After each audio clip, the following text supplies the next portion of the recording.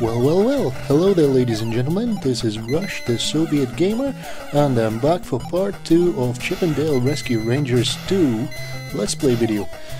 Here I am, playing it again. Yeah, as promised, as of now, there's going to be uploads every week, sometimes more often than that. I'm still going to do videos with my remixes and remasterings of original NES classics. And of course, I'm going to be playing some old school games, usually one by one. I think I'm going to be finishing this game entirely. And yeah, here we are.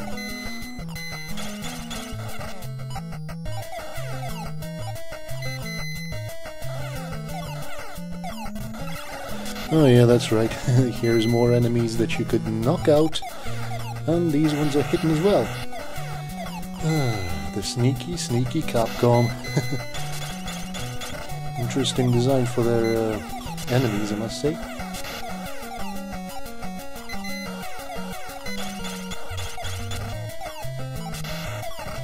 What a shot that was. Well proud of that.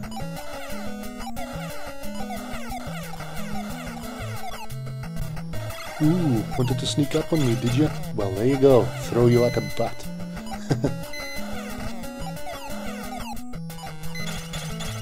Bow.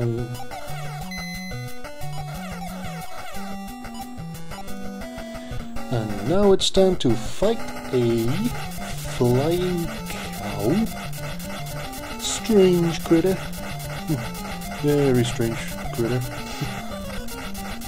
It's a very small cow, and it's clearly flying on what seems to be cling film wings.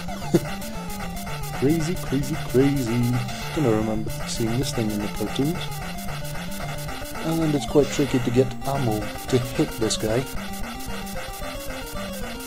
Either the ammo flies off screen, or it hits you, or if you let it hang around on the floor too long, it's going to disappear on you.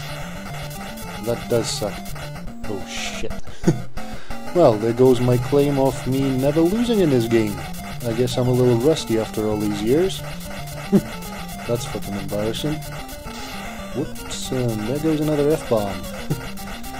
Well, we just can't go without one of those in every video, can we now?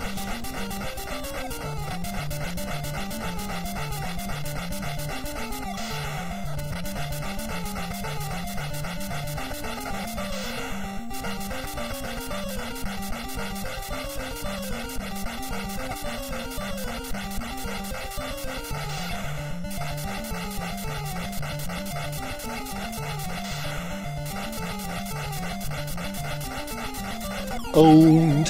Finally. Oh yes, by the way, I failed to explain what these R&R logos are for. Basically, every level you collect them and your level goes up. If you keep on raising your level, you will eventually end up with more hit points.